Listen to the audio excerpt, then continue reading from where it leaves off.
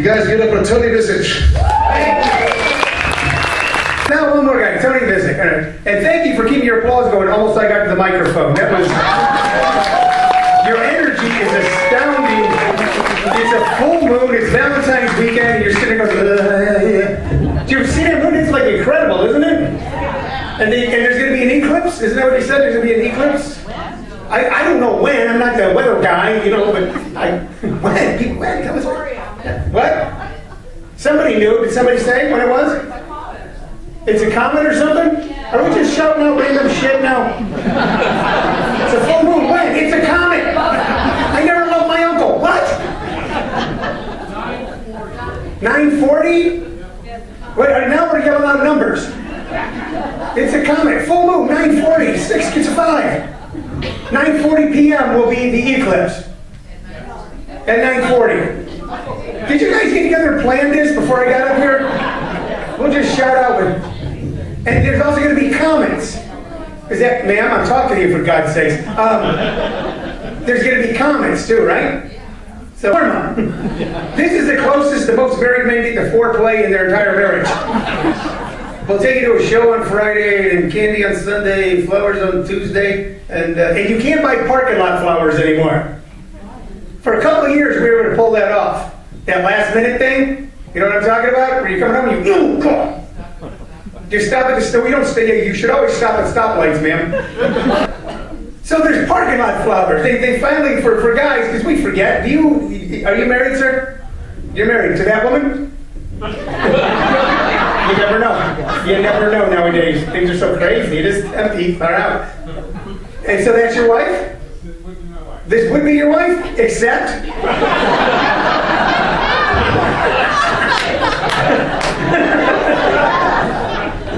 So my wife is at home.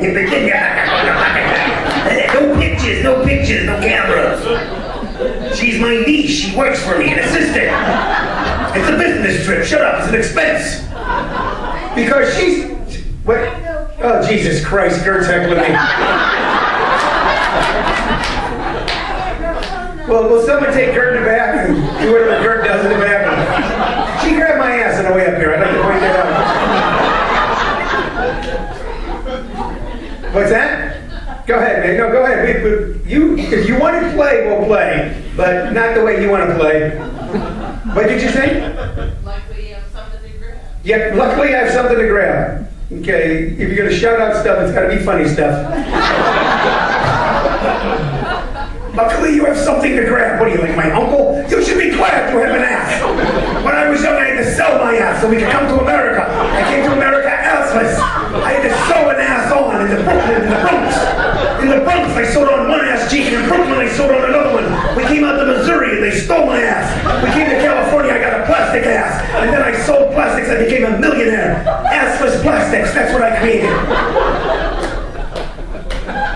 You're not off the hook. You pipe down. This is your wife. Just say yes, it's so simple.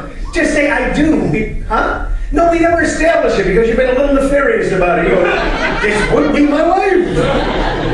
It could be my wife. Could you be my wife? Is the Dr. Seuss of marriages over here?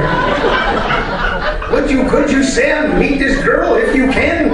I could not, Sam, because I cannot stay up all night with a good-looking chick like this with great-looking gams. All right, what do you want? What do you want? Gert, this is not your time, Gert. This is not... Gert, Ford didn't take you. Put her in a truck and get her home. This is my show. Do you know these people? You knew my husband. I knew your husband. I knew Ralph. He was a wonder. And Ralph was quiet. I'd like to say that about Ralph. Ralph let me do my show. I had with my husband. I had 72 wonderful years. 72 years.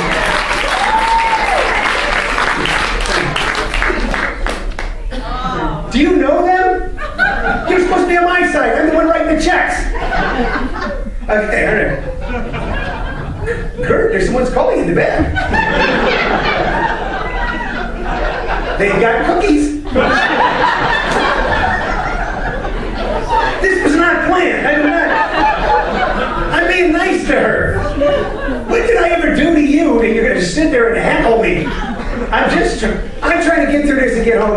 watch cable. That's all I'm trying to do. I'm 61. I'm looking to tell a half hour of jokes and go home.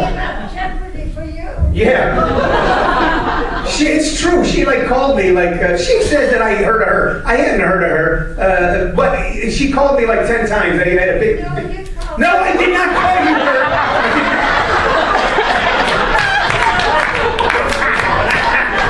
I'm 61, and I think I remember things more than you, whatever the hell your name is. Well, I know what the problem is. You won't shut up during my act. The problem is that you don't remember as much as I do. No, I don't. You make stuff up. That's the problem. I got messages on my. No, you did not get messages from me. I had never heard of you. It wasn't me. I'm glad I met you, but I didn't start this. No. That is not what happened. Can I tell the story? May I tell the story? Now, no one's going to be on my side. No one's my friend anymore. We're with Gert. Who are you, mean old man, with your ponytail? Huh? Yeah, I'm making fun of Gert. No one called you for the You know what? We pursued you for years. We heard about you 20 or 30 years ago. Yeah, you were. Yes? Ralph used to tell me, he used to go, she just makes shit up, Tony. He goes, I love her, but she just makes crap up every day, I swear to God. It scares me, Tony, it scares me. You getting chewing tobacco? She won't let me chew tobacco, Tony.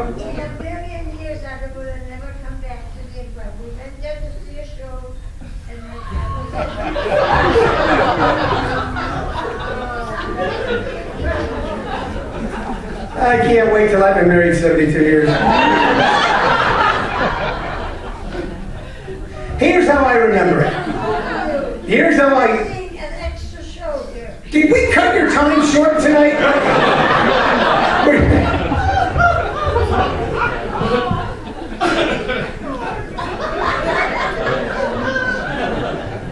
So we had heard of Gert back in 1981. We pursued her for many years. We crawled across mountains on our hands and knees till our arms were just bloody stumps. We showed up at her door. I remember, I don't know who was calling you from that club, which I won't say from this stage because I'm selling shows at this club and not at that club, even though I like that club. There's no sense in mentioning that club when I'm trying to sell shows at this club. However, somebody from there came back into my office and said, you should call this woman. And they gave me, and you were in a stack of about 100 comics who were calling me at the time, looking to get booked into shows, because I book shows, I do shows, not by myself any longer, but apparently I'm a duo now. I was a solo act, and all of a sudden I'm Burns and Allen. Yeah, I don't know. I was talking to Gracie backstage. So, who's who? What the hell did that mean? Do you think she's the George Burns one? And I'm the Gracie Allen? Just checking. You're just checking? You're drunk, aren't you? You're a drunken woman. You guys are married too, aren't you? Yeah. See them, I can look at you and I go, they might be going out. Them, I look at them and go, they're married. I was standing in the lobby of that club and I felt a tug on my shirt sleeve and I looked and there was no one at eye level. And I looked down and there was Gert and a gentleman standing over next to her, a very nice man named Ralph, her husband. And she goes, I'm very funny. And I'm standing there going, oh, okay. And that's whatever you're doing for a living, and then all of a sudden, an older woman's grabbing you by the shirt going, I'm very funny. It's a frightening moment, ladies and gentlemen. And so I said, yeah. She goes, you should put me on. I'm very funny. And I just looked around and went, all right, what are you doing tomorrow night? We're getting on, 15 new comics. We were trying out all these new comics. And I thought, it won't hurt. Put her on for a couple minutes. It'll be cute, blah, blah, blah. And she went up and she blew the room away. She did. You should give her a hand because she was funnier than anyone on the show that night, and we started booking her on a regular basis. So before Gert goes, and she's going,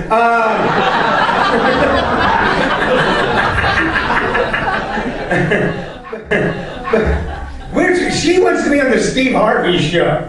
Gert went to be on the Steve Harvey Show. Now, I've been writing the Steve Harvey Show on a regular basis and getting no response. So if you guys want to help me with this, I don't know how this show became this. If you want to help me with this, you should go on the internet, find the Steve Harvey Show or HC Productions.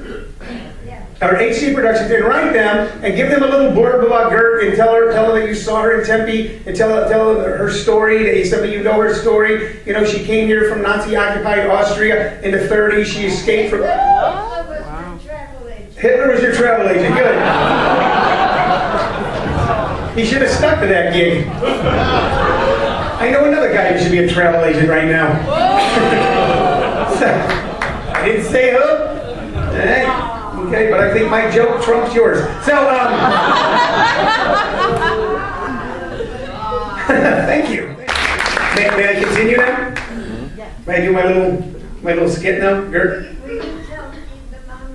I will teach you. She's telling me what jokes to do. It's like my mother's here.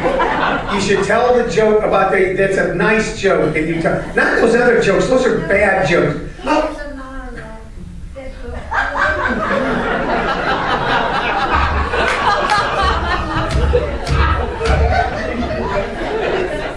Santa Maria! I will close with that joke. Although I will tell you, I wrote a joke, I wrote a set with a lot of jokes about marriage and relationships that I was going to do for these folks because it's Valentine's weekend, and that's what we told them. It was a Valentine show. That's what they and Price for this submission.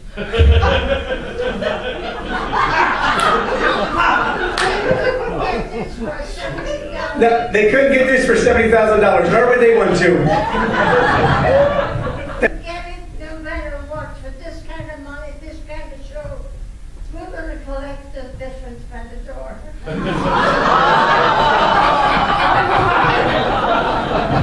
Now you're talking my language.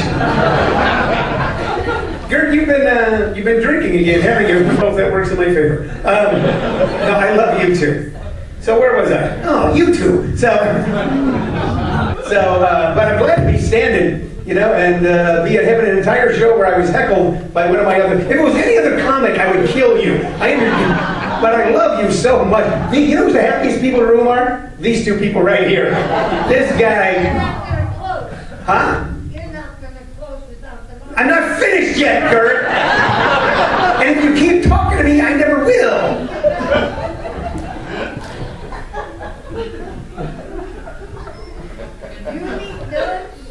I don't need. No, we're not related. I'm the only person who'll talk to her anymore. I had some new jokes I was going to do. Look, if you guys had a good time, if you had fun, you'll never get this experience again. I guarantee it. At a time if we hadn't had that money.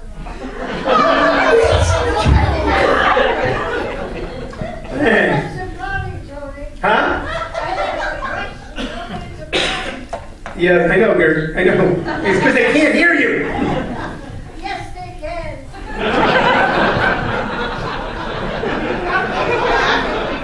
Take it, she can hear. Yeah. This woman's like yours. This woman hates me. She hates me and she loves you. Why do you hate me? What the hell did I ever do to you? She doesn't. I just love her. You just love her. You go. You give her a ride home tonight. He's driving? Kick her out. Take Gert. She's a lot of fun. She's kind of buying it. You never drove in your life. Yeah, Jesus.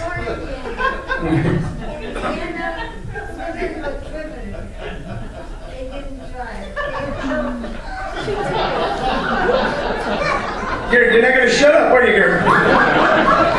You've been overtaken by some sort of demon spirit tonight. I don't think I started out struggling where anybody thought I needed help. I just started to lope into the act.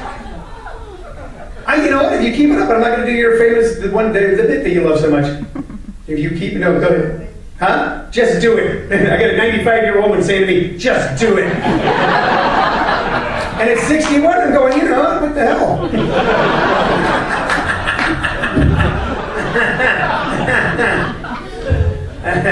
Yeah. So, Yeah, I am here. By the way, there should be applause. And my wife's here. She's not helping me. My wife's going, this is what you get. Back there, recording the entire proceeding. Sometimes what you think is the worst day of your life turns out to be the best day of your life. And that's true. Like this show will probably turn out to be the best day of my life. But many years ago, I don't know if any of you ever, I don't know. Folks, my name's Tony Vicich. Happy Valentine's Day. Thank you very much.